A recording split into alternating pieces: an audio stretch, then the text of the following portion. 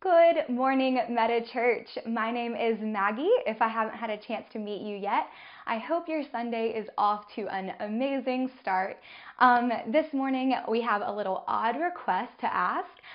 Go ahead and take your phone out. I know that's weird because normally you're told to put your phone away during church, but you heard me right. Go ahead, take your phone out and scroll through your contacts and click on the name of someone you love or someone who just means a lot to you in your life, whether a coworker or a friend or a family member, just someone who means a lot to you, and go ahead and send them an encouraging text, whether it just be, hey, I hope you're having a wonderful day, you were on my mind this morning, or it can be something as simple as just, you matter to me. Whatever it might be, go ahead and send them that message.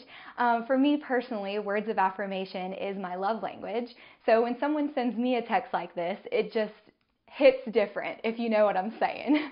But even if words of affirmation isn't your love language, it still just feels so good to be reminded that you matter and that someone thinks you're special and that the role that you play in their life is meaningful. So go ahead and do that and remind someone of that this morning. This is just a powerful way to remember that we need to send messages like this to each other often because words are powerful. So go ahead and just do that this morning. And since you already have your phone out, if you are new here or if you have a prayer request that you would like to share with us, you can do so by clicking the link in the video description below and filling out a connection card. This is just a great way for us to get to know you better and to be praying for you this week for whatever is on your heart or your mind. So go ahead and do that as well. This is also a place where you can give to Meta if you would like to do that this morning, or if you would like to sign up for House Church next week. So this morning, Ricky's message is all about the spiritual practice and discipline of worship. So like last week, we're going to be doing worship at the end of the message. So make sure you stick around for that. And with that, I'm going to pray for us and then pass it over to Ricky. Dear Lord, thank you so much for giving us another opportunity to just come together and learn about you and seek you and become more like you. God, I pray for Ricky's words this morning about worship. God, I know that worship is such a beautiful, powerful way for us to grow closer to you, whether through song or dance or art or poetry or whatever it may be. God, I just pray that this morning something in Ricky's message would just resonate with each of us and just remind us of how powerful it can be when we come to you in worship. Whether by ourselves or alone, God, I just pray that we would be able to remember each day just how wonderful it can be when we do worship you in a meaningful way. And God, we love you and we praise you, and it's in your name that I pray all of these things. Amen.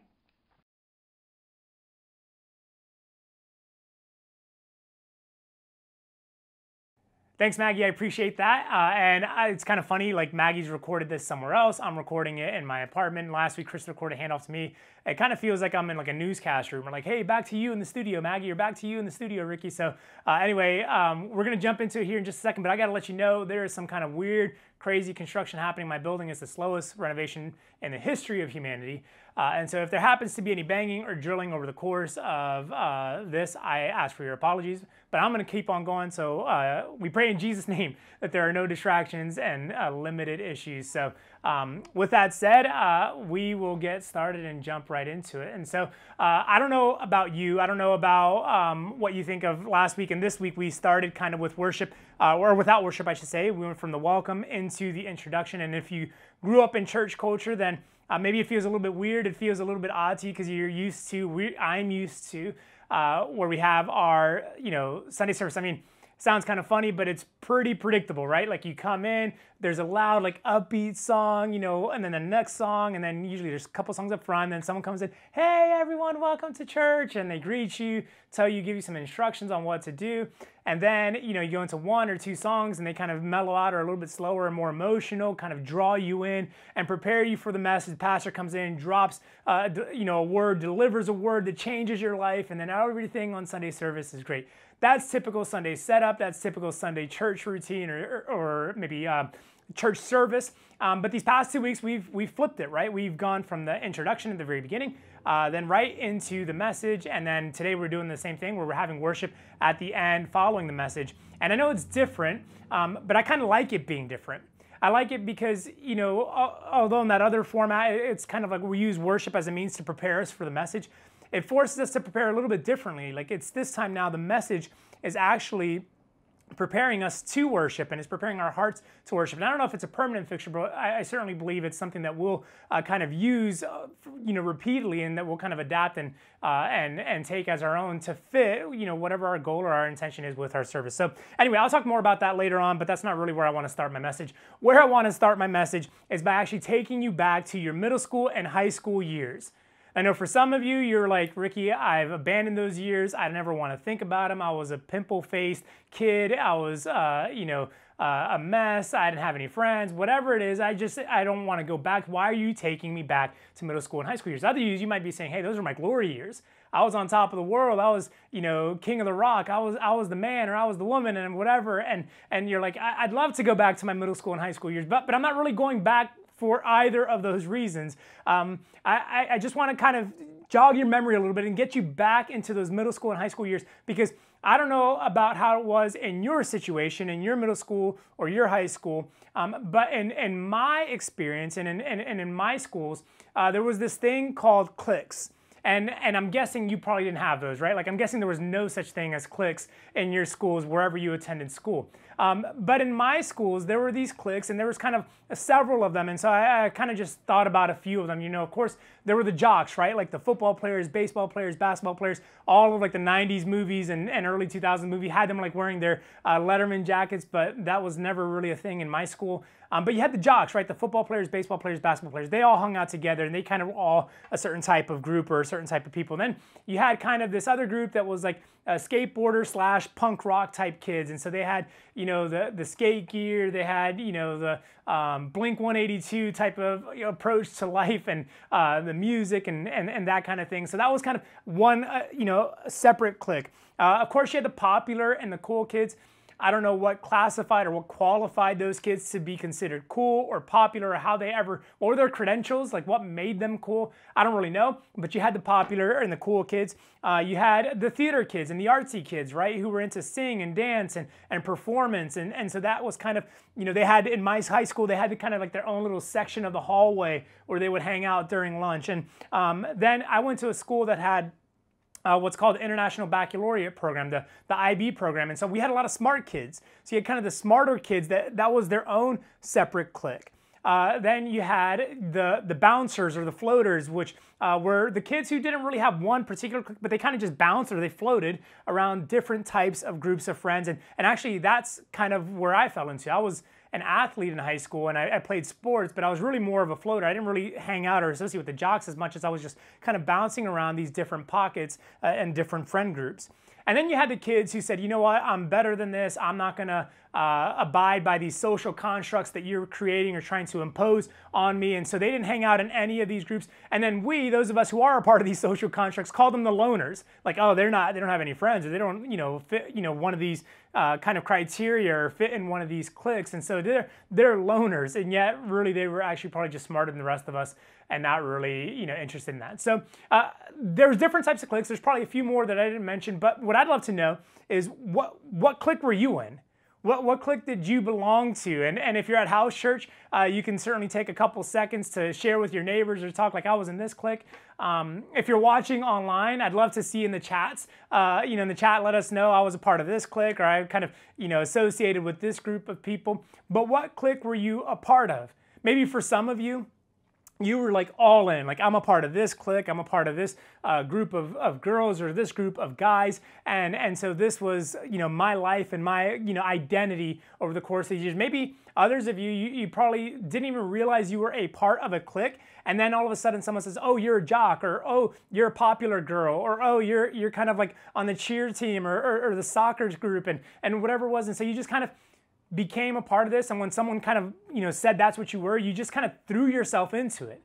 Like you just got so into it, the next thing you know, you're like, you look back and you're like, yeah, that's what I was, but I didn't start there. It's not like, that's what I intended to. It's just kind of this Darwinian's version of natural selection in middle school kind of moved me and kind of shooed me into this, this role or into this clique. And it's funny how in our adolescence, we can become those things and kind of find our identity in those things and actually let those things be at the center of, as I said, middle school and high school, that's 7 years. So it could be at the center of our lives for 7 years. But it's not just our adolescence where this happens. This also takes place in adulthood. Adults, we do it. It just looks a little bit different, right? We get caught up in these things and we become these things that we kind of idolize, or these things that we view as significant at the center of our lives. And so we have, just like I said, different categories. It could be something from fitness all the way to politics, right? Like we have some friends that live in Harlem and they have a neighbor that lives above them. She works out like 3 times a day. Like no exaggeration. We didn't believe them. They're like, no, seriously, she works out like 3 times a day. She's running, she's exercising, she's an attorney, and she's doing all these things nonstop. Like she is full-fledged in fitness. And so you have that friend, right, that they're all about their fitness. And then as we saw this last year, over the last 18 months, there's certainly some people who are way into politics, who are like consumed with the political stuff. And listen, I had people on my Facebook who would profess the name of Jesus, say they're Christians, call themselves Christians. I could post a Bible verse, I could post something Jesus said, I could post an encouraging clip from a message on a social media. They wouldn't give it a like, they wouldn't give it a comment. The moment I posted anything political, they're chiming in, paragraphs coming in, this is why you're wrong, this is why my perspective is different, this is why this is right. And it was just like, whoa, whoa, whoa, like clearly this is at the center of your life. Clearly this is at the center of your being. And whether it's fitness or politics, those are kind of, over here off to the side. But then there's things that are actually a little bit more harmful or potentially dangerous, right? Of course, there's things like, people who become workaholics, who like kind of throw themselves into their work or throw themselves into their career, into their jobs. And that's what they do. And that's who they are nonstop. They didn't intend to be, but all of a sudden it's consuming them and it's taking all of their time and all of their mental capacity and all of their emotional capacity. And, there's even further things that go beyond that, where people are consumed or caught up with greed and their wealth and money and just kind of like, this is what I want, this is what I'm after, this is what my life needs to be about. I mean, the truth is, again, it doesn't matter if you're a kid or a teenager or an adult. Humans, us, you and I, we have this innate proclivity or really even an aptitude to become like the things that consume us. Doesn't matter if it was being a jock or a popular girl or, an athlete or a smart kid, or if it's about your fitness or if it's about politics or if it's about your work. We end up becoming like the things that consume us mentally and emotionally. And it doesn't matter if we want to or not. It's just the way it ends up being. In fact, British theologian and bishop N.T. Wright says it this way. He wrote, "You become like what you worship."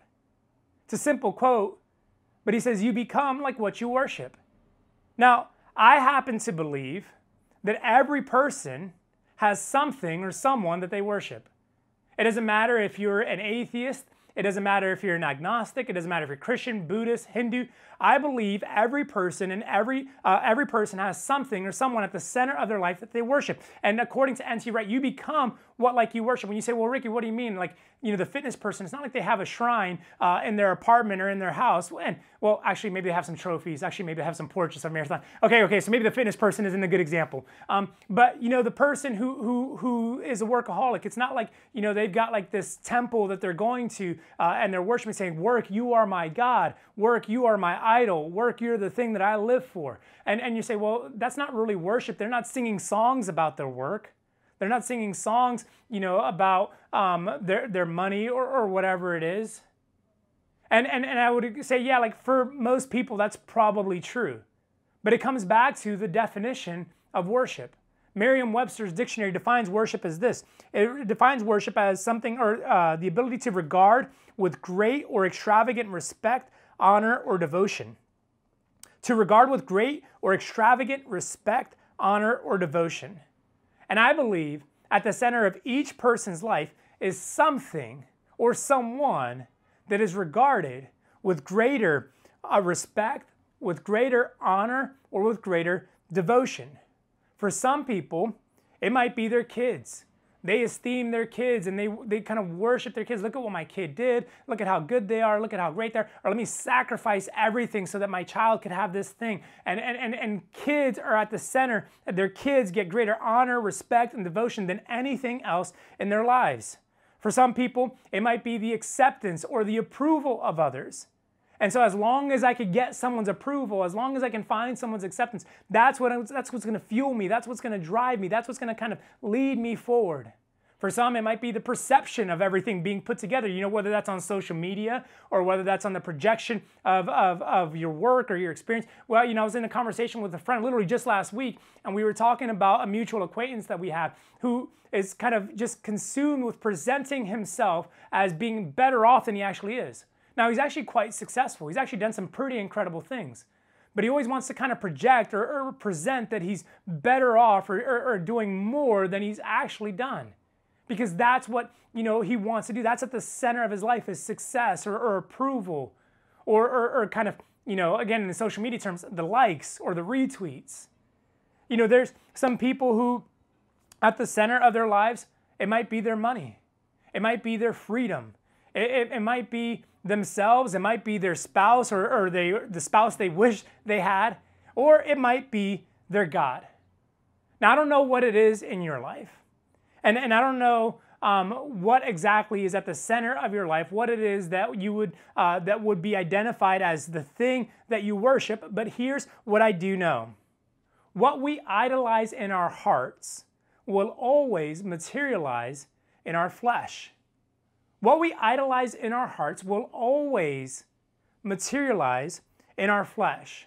In other words, the things that we worship, the thing that's at the center of our life, the thing that our world kind of revolves around, in our heart will always show itself to the world around us. It will show itself in our attitudes. It will show itself in our thoughts. It will show itself in our actions and in our connections with other people. Now, this could be a good thing, or it very well could be a bad thing.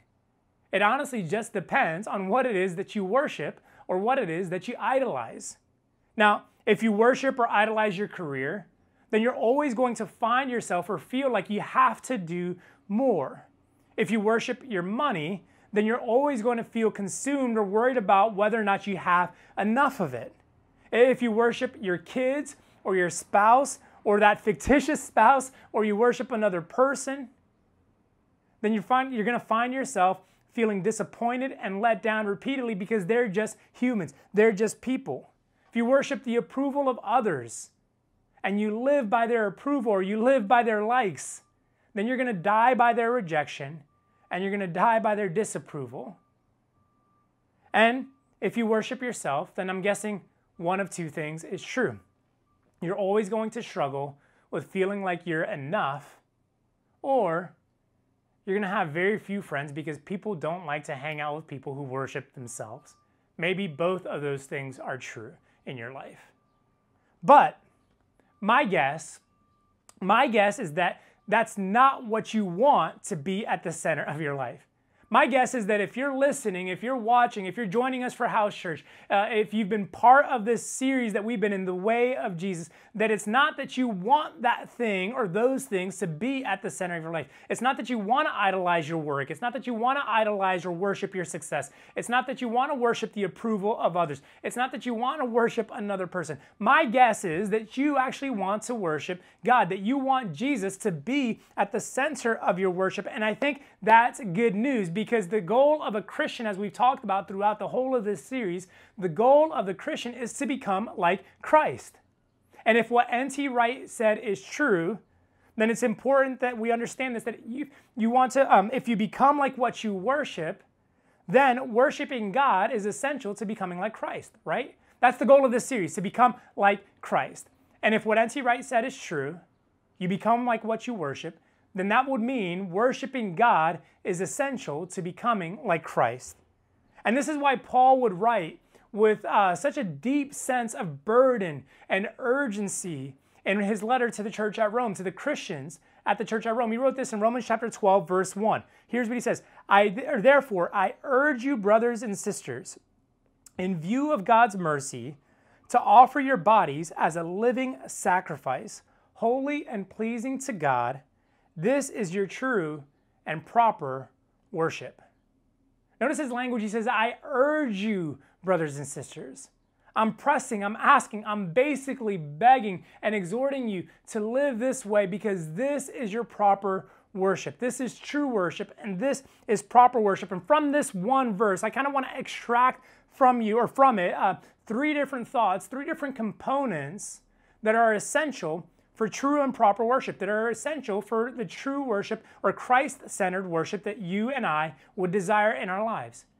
You know, we want to put God first. We want Jesus to be at the center of our lives. And if that's the case, then it's going to require these three things. And I'll kind of give them to you one at a time to help you see what Paul is writing here in this passage. The first component is perspective.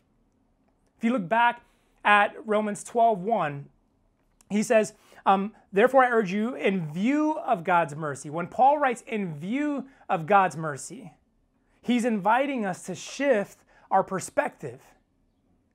He says, in view of, can you see this? Can you see who God is? Can you see what God has done? Can you shift your perspective to understand this? You see, the foundation of worship is this simple truth. God is God, and I am not. God is God, and I am not. Worship begins with seeing who God is and admittedly and recognizing who I am not. You see, God is all-powerful. I am not. God is always loving and gracious. And newsflash, I am not always loving and gracious. God is always good. And apart from God, I am not good on my own. You see, worship begins when we say, this is who God is. This is what God has done. This is the being that God is, and I am not God. I can't figure this out. I can't carry the weight of the world. I can't solve the world's problems. I can't resolve these issues. I can't figure out my own problems, let alone someone else's problems. But that's who God is, and that's what God can do. And so when we worship, it's about recognizing and seeing who God is, about shifting our perspective and saying, you know what, this isn't about me. It's about taking our eyes off of ourselves and moving them onto the one who is God. To quote N.T. Wright again, he said this, when we begin to glimpse the reality of God, the natural reaction is to worship Him. When we begin to glimpse, not even see a full picture, not even have a complete understanding, but just a glimpse of who God is, the natural reaction is to worship. Because we see He's worthy of that honor. He's worthy of that devotion. He's worthy of that respect. And He was worthy of it at a greater level or a greater capacity than anything and everything else we could ever potentially or possibly seek to worship at the center of our lives. See, worship is about shifting our perspective from ourselves and onto Him. And the moment that we don't do that, the moment that we cease to do that, the moment that we forget to do that, then we have stopped or we have ceased worshiping. When we no longer see God for who He is, and we no longer understand God for what He's done, and we no longer take account of who He's been, then we've missed the mark and we fail to worship God properly. So if you want to worship, then it starts with your perspective. But then there's a second component.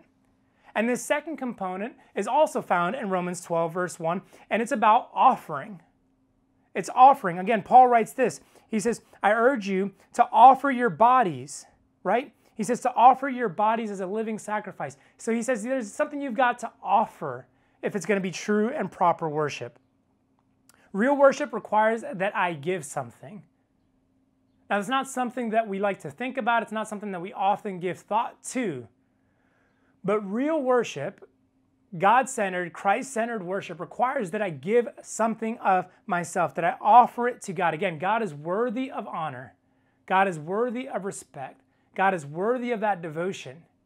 And when someone or something is worthy of that, we tend to offer something back to God. To worship is to pay tribute. In so many ways, worship is really just that, it's to pay tribute to someone. And you haven't paid tribute to someone if it hasn't cost you anything. And throughout the scriptures, we see a multitude of ways in which worship is fulfilled or worship is offered. And so what I want to do is kind of just run through a quick list of a handful of ones that I kind of just picked out. And this isn't exhaustive by any stretch. but certainly it serves as a basis to help us understand what it means to offer to God in worship, what it means to bring something to God in worship. And I'll start first and foremost with praise. Psalm 150, verses 1 through 6, that's the entire psalm, is a great example. It's a psalm of David, but he says, I'm going to praise you, and I'm going to praise you with music. I'm going to praise you with the lyre. I'm going to praise you with the harp. I'm going to praise you with the trumpet. I'm going to praise you with my voice. And so David communicates that praise is a form of offering. It's offering to God. It's a form of worship. Now, of course, this is what we're familiar with, right? Or most familiar with when we think of the word worship. We think of Christian music. We think of Christian songs. We think of coming to church. We call it a worship service. And we come and we think about worshiping being music, being related to singing in a band and kind of those pieces reflecting worship. And that would be correct, but if that's all it was, then it would be incomplete. And more importantly, if all we think about when it comes to worship is that it's about singing songs and not actually offering our praise to God, then we're doing nothing more than Christian karaoke. Now, I remember years ago, I was a youth pastor. And we had this student ministry that was growing, and like literally, we would keep track of this. 40% of our kids, we had over 100 kids in the student ministry. 40% of our kids came from church or unchurched families, meaning that they or their family hadn't gone to a church service in over a year, minimum, right? So some of them never went to church. Some of them it's been over a year, a couple years, whatever the case may be. And so we were really specific and intentional about trying to create spaces where unchurched kids would feel welcome and invited and feel like they could belong and be a part of this community. And so after one of our, Wednesday night gatherings, one of the kids, kind of said to me, he's like, yeah, I was like, what'd you think? And it was his first time. And he was like, it was really cool. Like, it was kind of like Christian karaoke. And I started to laugh because I was like, this kid is so unfamiliar with like church context that I guess I never thought of. I was so familiar, he was so unfamiliar with it that I never imagined being in his spot thinking like, I'm going to show up to a church. I don't know what they do there, but then they're singing songs. Like there's lyrics up on the screen, so they're singing. So like it is kind of like Christian karaoke. And the truth is that's all our words are if we're not offering real and sincere and genuine praise to God. Yes, music can be worship, but really it's the spirit and the posture of praise, singing those songs, playing that music that actually makes it worshipful, not just because the church instructed us to stand and sing at this time. So praise is one of them. Confession. Joshua 7:19, the scripture I used last week. Joshua said to Achan, give glory to God by coming clean, by making your confession. Do not conceal it. And that was a form of worship. In fact, the English Standard Version says, give God your worship by making forth your confession. And so when we confess to God, that's a form of worship, saying, God, you're God. Again, that perspective, I'm not. I messed it up. This offended you. This is sinning against you. This is doing wrong. And so I'm confessing these things before you. That is a form of worship. Of course, there's service. Colossians 3:23 and 24. Paul writes and he talks about giving your service to God. He says, when you work, do it wholeheartedly, not for a boss, not for a person, but do it as you're doing it unto the Lord. When you do good works, when you do your job, that's because you're doing it unto God. That is a worshipful duty. When you serve others and when you treat your work, your employment as service. Listen, I don't have time for this today, but this probably ought to be another series or another sermon. But man, if Christians could just treat their work like the job that you get paid, I know you get paid for it, but if you could treat your boss and your coworkers and the people who report to you with respect, with dignity, with honor, not because they're worthy of it, but because you say, you know what, I'm treating this person the way I would treat my God. Man, if you did that, if you would treat it that way, the world would be like, listen, I need to figure out who this God is. Why is that person so honoring and so reverent toward me and so gracious toward me? It's because that's who God is. So when we serve, whether it's at church, whether it's in the neighborhood, whether it's at our place of employment, that is a form of worship. That's a form of offering something to God. Of course, there's money, right? When you give money, that's what we say at Meta Church, when you hold nothing back, when you tithe, when you give, that is a part of offering. That is a part of worship. And you say, God, I'm giving this to you because you are worthy of this. I'm paying tribute to you. To use that phrase that I expressed earlier in 1 Chronicles 29, verse 9, is a great testimony of this. When King David, all throughout 1 Chronicles 29, they're gathering the resources to prepare to build a temple to worship God. And the leaders of Israel and the leaders of Judah and the people come and they bring everything. And it says, and they worship God by giving their resources, their financial resources to God. That was a form of worship. That was a form of offering. And of course, you can offer your life. as Jesus himself did, and he talked about in John chapter 10, 18. He says, no one's taking my life from me. I'm offering my life as a sacrifice, as an act of worship in obedience to God my Father. These are offerings. These are just examples of offerings, of things that we offer to God to provide true and proper worship, as Paul described in Romans chapter 12, verse 1. And when you offer these things in a pure spirit, as I said, when you offer these things in a spirit of saying of humility and saying, God, you are God, again, the perspective, and so I'm bringing you this, then it becomes worship.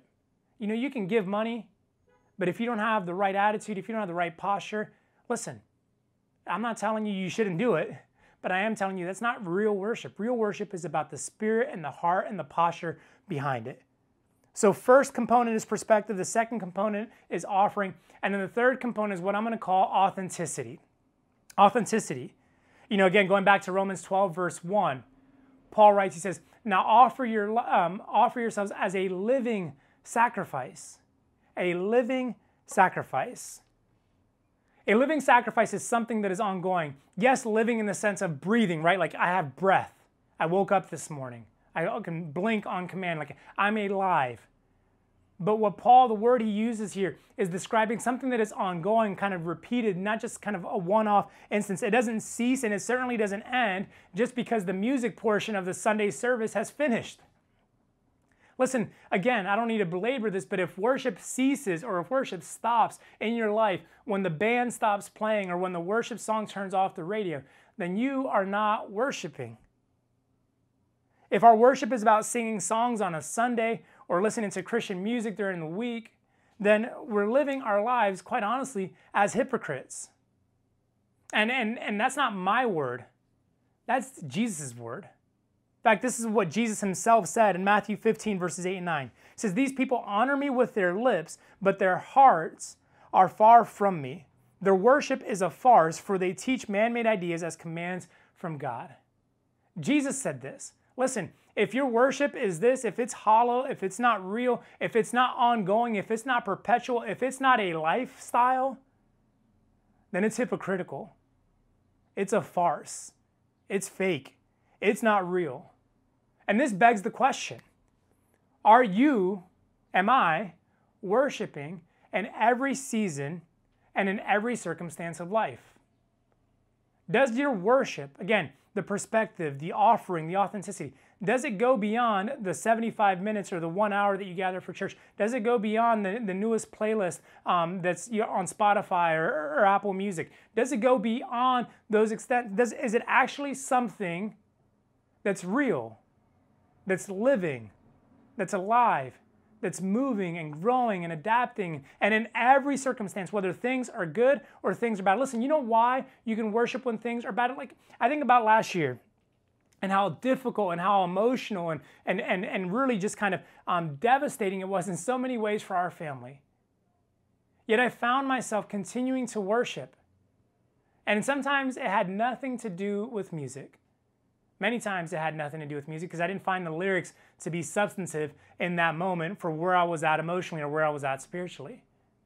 But I continued to worship because I said, God, I know you're good. God, I know you're God. God, I know that my circumstances are trash. I know that my pain is real. I know that my hurt and my anguish and what I'm experiencing and the suffering is trying, it's difficult, and I feel like I don't know if I'm going to overcome or work through it or get through it. But God, you are God and you're worthy of my worship because I'm not God. And so I'm going to offer what I have, broken pieces, all of it together. I'm just going to bring it to you and say, God, this is yours. And that's what I did. That's real worship. And, you know, when I think about those middle school days that I mentioned earlier, and those high school days, you know, one of the worst things that could happen, at least in that time, as a 15-year-old kid, 14-year-old kid, one of the worst things that could happen is that someone would out you and call you, see if you remember this word, a poser. A poser. In other words, they would say, hey, you're not a jock. Hey, you're not a cool kid. Hey, you're not a smart kid. Hey, you're not a theater kid. Hey, you're not a popular kid. Hey, you're not like, on the cheer team. Hey, you're not like, one of these that fit within this group. You're a poser. You're not a skateboarder. You're a fake. A poser is someone who pretends to be something they are not so that they could find acceptance and wholeness within the group. That was like the most offensive or the worst thing that could be said about you in middle school or high school, was that you were a poser. But you know what? I think there's a lot of Christian posers. Because listen, you can listen to all of the Hillsong music you want. You can listen to all of the Elevation worship music you want. You can listen to all the Maverick City music you want. You can listen to all of that, but if you're not living your life in worship around the clock, 24/7, beyond the lyrics of a song, then you are doing nothing more than faking to be a person of worship or a worshiper of God, when in reality you're just posing as something. And real worship is lived around the clock, in the highs and the lows, with music, without music. It's about saying my life is a living sacrifice. That's what authenticity means. And my encouragement, my exhortation to you would be, don't be a poser. Don't do it. You don't want to be known as that. I don't want to be known as that. I don't want our church to be known as that. As people who show up on a Sunday or show up on whenever our services are, and we sing some songs, we raise our hands in the air and we say, oh God, you're amazing. But then as soon as trials hit, we're not worshiping. As soon as problems come up, we've stopped worshiping God. As soon as we get to Monday and our work week starts, whatever, that was kind of my Sunday thing. That's not really what I do, Monday through Saturday. I don't want that for us. I don't want that for you. So don't be a poser. So here's what I'm doing. I'm gonna give you 3 next steps, one for each of these points, one for each of these components, to help you worship with sincerity, to help you worship authentically, and to not be a poser. So here's next step number 1, about perspective.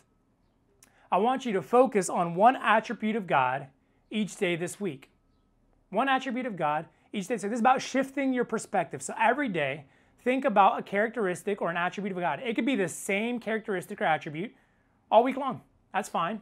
Or you could say there's 7 days in the week. I want to think about one different characteristic or one different aspect or attribute of God every single day. However you want to do it, but every single day make a concerted effort to shift your perspective, again, as Paul wrote, in view of God's mercy, in view of God's love, in view of God's grace, in view of God's forgiveness, in view of God's justice, in view of God's power, in view of God's sacrifice. Shift your perspective by focusing on one attribute of God each day this week. Next step number 2, about offering. Give to God anything that you are holding on to. That's it. Give to God anything that you are holding on to. It could be your time. You might say, I don't want to help someone because I'm too busy. I don't want to make a difference in someone's life because I got too much going on in mine. It might be your money. It might be that you've been holding on to it and you're saying, actually, no, I need to release this. God's saying, hey, this is how you worship me. You can sing the songs if you want, but if you really want to worship me, it's time to release your finances. It might be your kids. And here's what I mean. I'm not saying like bring them to an altar. I'm not doing any sacrifices. I'm not doing any child sacrifices. But what I mean is saying, God, these are your kids. You love them more than I ever could. My family, I love dearly, but you love them way more than I could. So God, I'm going to trust them to you. I'm going to entrust them to you. I'm going to offer them and say, God, you have your way in their life. I pray your will over mine, for my kids, for my son, for my daughter, for my husband, for my wife, for my boyfriend, for my girlfriend, for my mom, for my dad. I pray, Lord, that you would have your will and your way in their lives, and I'm trusting that over to you. Offer to God, give to God anything that you are holding on to. And then the third next step on authenticity is simply a question. Answer this question: is my life reflecting true worship? Is my life reflecting true worship? This is a tough question. I can't answer that for you. Only you can. I can answer for myself, and I can tell you at times I've had to answer no, and at times I've had to say, God, no, I'm not living in true worship to you. And I've had to repent of that, and I've had to change, and I've had to turn back to God. And if that's the answer in your case, then it's as simple as repenting and turning back and saying, God, I'm not living in true worship, but I want to, and I choose to, and I will. and I'll be authentic as a living sacrifice. So these are the 3 next steps for this week. And so as we wrap up today, we're actually going to respond with music as a form of worship, as a form of offering, as a form of giving God our praise. And the first song we're going to sing is a song called Living Sacrifice. We maybe sang this or played this, several months back. It's been a while. But it's all based off of this verse, Romans 12:1. And I think it's a perfect response to us to sing, to praise God and say, God, this is my commitment to you. I'm giving my life to you. And then the second song is a song called Sinking Deep. And again, it's all about reflecting on who God is and what he's done and being caught up in his presence. And so I'm going to pray for us, and then we'll stand and sing these songs. Heavenly Father, we thank you for this word. We thank you, God, for worship. We thank you, God, that through our worship, we become like Christ. That is specifically through our worship of you, we become like Christ. I pray for each and every person that we would, just throw ourselves into worship in every way, God. Not just music, not just songs, not just lyrics, but in every way that you lead us, that we would worship you fully and wholeheartedly. May we be changed because of it, or by it, and may we be better because of it. We pray these things in Jesus' name. Amen.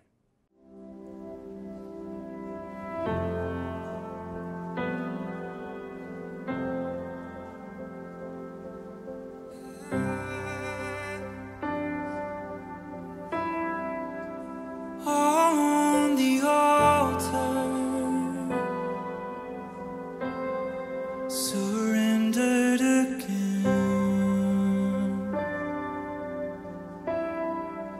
Freely I lay down my everything, 'cause this is my honor, the gifts that I bring.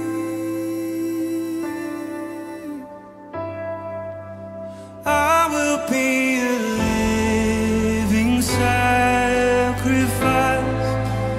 all my heart and soul to glorify. I offer nothing less than all my life for Jesus Christ.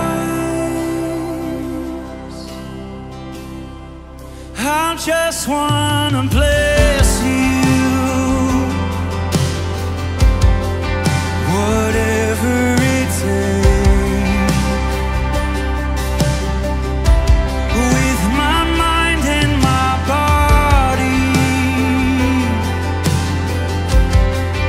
my spirit and strength.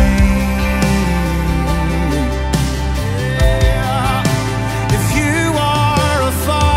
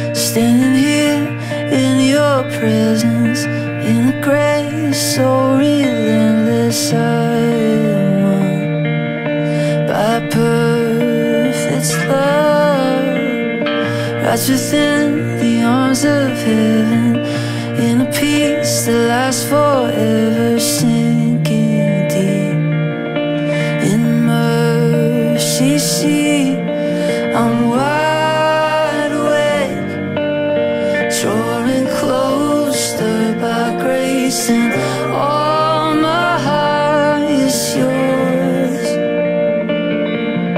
All fear removed, I breathe you in, I lean into your love.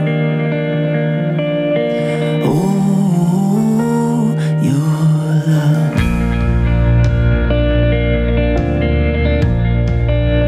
Let me sing. When I'm lost, you pursue me. Lift my head to see your glory, Lord of all. So beautiful.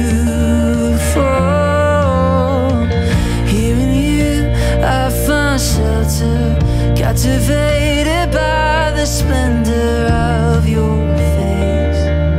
My secret place, I'm wide awake, drawing closer by grace, and all my heart is yours.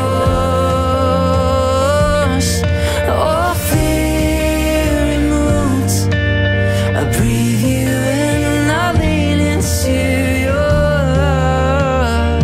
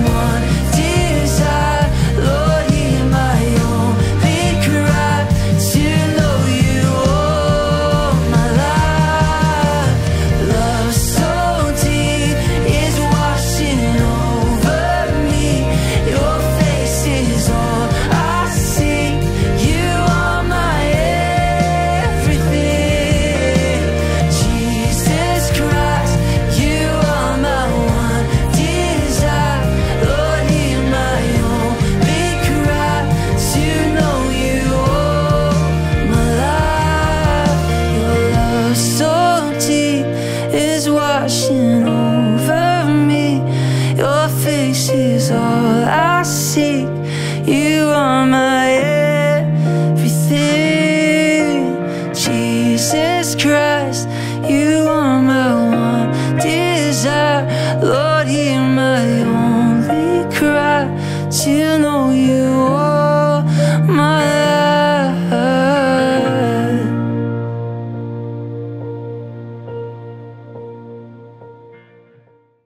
Hey guys, thanks so much for joining us today, and thank you for worshiping with us. Just one quick note, next Sunday is July 4th, Independence Day, and we will not be having any sort of meta services, gatherings. There's no house church, there's no sermon online or anything like that.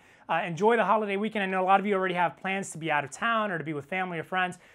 So just enjoy the holiday weekend and celebrate, be safe, of course, and don't go crazy. Don't blow off any fingers or hands or anything like that, and don't let your loved ones do that either. But we'll be back on Sunday, July 11th, regathering as house church, of course, service online. But let's practice, let's put this into practice and be true worshipers of God. Have a great week, and we'll see you guys in a couple of weeks.